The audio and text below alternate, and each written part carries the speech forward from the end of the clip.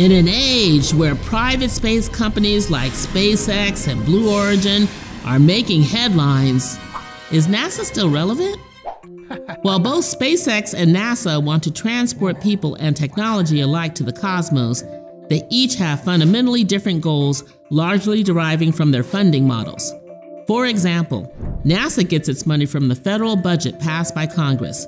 Because of this, they do not need to worry about turning a profit and can focus solely on scientific discovery.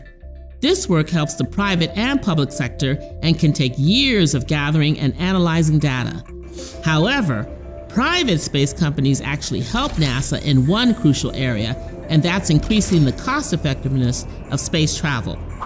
Adjusting for inflation, Project Apollo, which landed the first man on the moon, cost the US over $200 billion in total between the years of 1960 and 1973.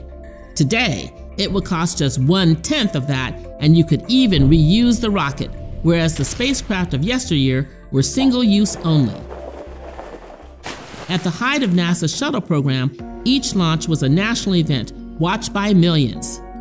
While the program ended in 2011, most of its original duties are still carried out today using a combination of government and privately owned spaceships. Currently, NASA has over 80 active missions. There's the Lunar Trailblazer, which aims to study the distribution, abundance, and various forms of water on the moon, and Artemis 3, which will see a small group of astronauts to the moon's south pole for a week to conduct research. This will be NASA's first manned mission to the moon since Apollo 17 in 1972. Another mission, known as the Earth System Observatory, is made up of 5 satellites that will work in tandem to create a 3D holistic view of our planet from bedrock to atmosphere.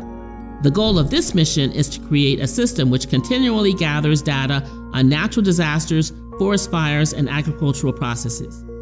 If you're curious about what else NASA might be up to, you can view all of their active missions at nasa.gov/missions. So, while you may hear a lot about private space companies, know that they work with NASA to further humanity's reach into the stars. Given the chance, would you go to space?